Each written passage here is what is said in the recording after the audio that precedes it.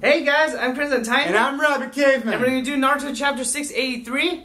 And this chapter was good. And it was really fascinating. Basically, Naruto was trying to get Sasuke out of the dimension. Apparently, he couldn't do it because Kaiya pretty much made them stuck for a really long period of time. In her own dimension. Like a boss. I know. And she's so badass, she gets the fucking nature to capture Naruto's real body. Yeah, I'm like, holy shit. All this time was in a genjutsu.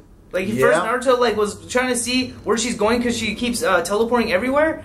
Then all this time Naruto was like, you hear this like shaking around him, and then bam, he captured like a fly, he was it was like a plant. I'm pretty sure it was like it looked like Zetsu actually. The plant. Yeah, the whole thing was like all spikes, like kind of like Zetsu. It was really good. And what was interesting was that in this chapter they finally decided to make Obito useful, and then Naruto, Jesus, he's so powerful he can even heal Sharingan. Yeah, like when he woke up, I thought he's not gonna have his eyes, but then when his eyes woken up, you see both Sharingans, like out of nowhere. I'm like Naruto. What the?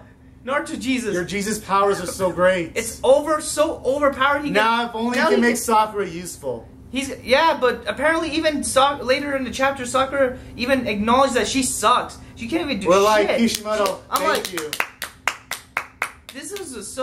I'm like, thank God Sakura has the balls to say that she sucks. She's a girl, dude. Well, she's an ugly girl. She's an ugly girl.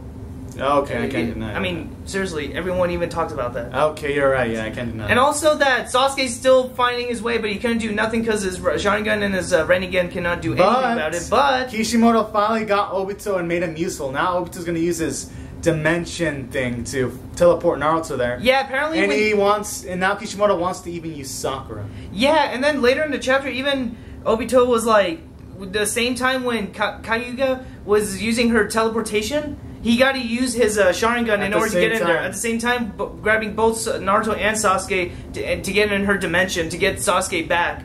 So that's what his plan is essentially going to be. Yeah. So hopefully the plan will work out.